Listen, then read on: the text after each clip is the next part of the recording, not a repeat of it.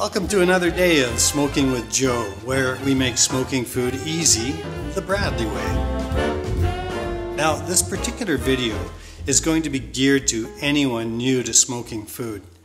I'm going to show you probably the simplest recipe I know for smoking sockeye salmon, and the final result will be delicious, I promise. And just so you know, if you don't have salmon, this will work for trout and steelhead as well. We're going to use the hot smoke method, meaning the salmon will be cooked as well as smoked. And this is different than cold smoking, if you've even heard of that process. But I'll talk more about cold smoking in another video. The first step will be curing the salmon. I'm going to use 3 common ingredients: salt, pepper, and demerara sugar. That's right, it's all you need, and really the pepper is optional. We'll start with the salt. And a common question is, how much do I need? Well, a good rule of thumb is 2 tablespoons per 5 pounds of meat. Each fillet weighs about 1.5 pounds, so I'll start with a tablespoon of salt. It's a good baseline, it's good to measure, and you have a great idea of exactly how much salt you're using.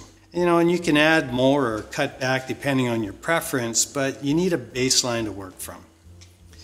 Okay, so tablespoon.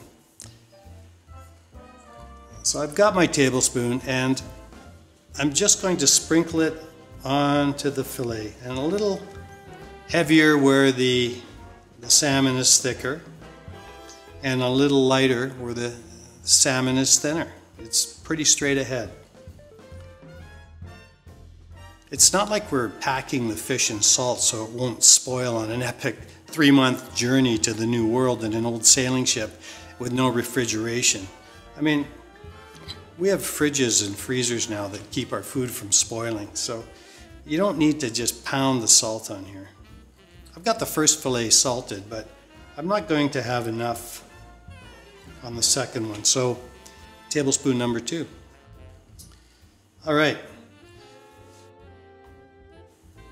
That's all I would use. Now I'm going to add the demerara sugar. You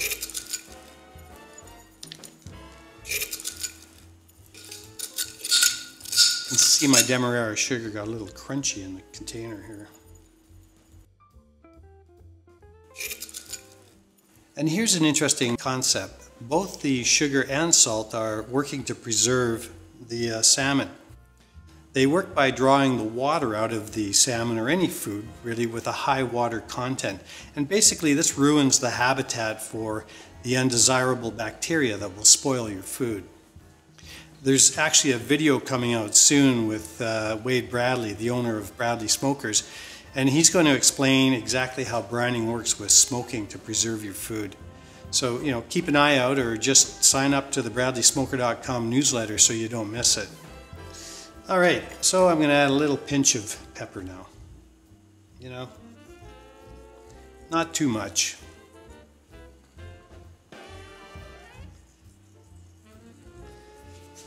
That's it. Pretty simple, right?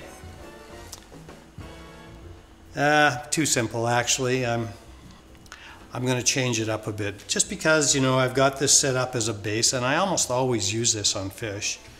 But I'd like to actually see what just onion powder is going to taste like. So I'll sprinkle a little bit of onion powder on my fillet. I want to give it that slightly different umami or savory flavor, and just use it as a comparison to something. I've got one made where I've used garlic, I've used different flavors, and you know, eventually you'll use exactly what you prefer.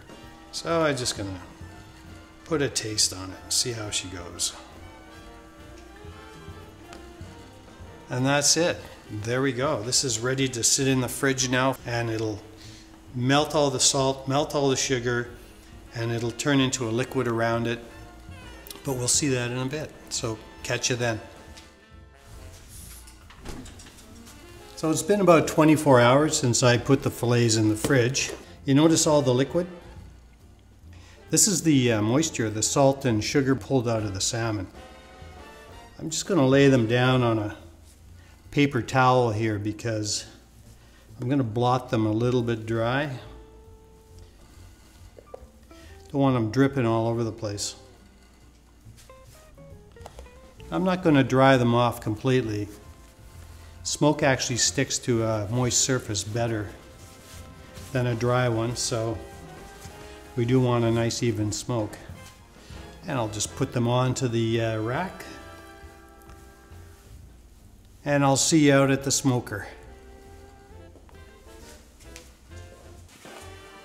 So here we are at my Bradley P10 Professional Smoker.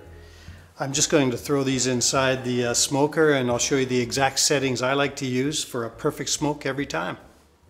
I use 9 alder biscuits. That gives me 3 hours of smoking. I set the temperature to 150 degrees Fahrenheit. I set the timer to 3 hours of cook time, and I set the smoker to 3 hours. That's it.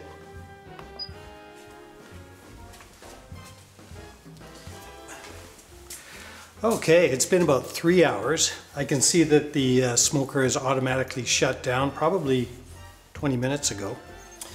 Let's take a look.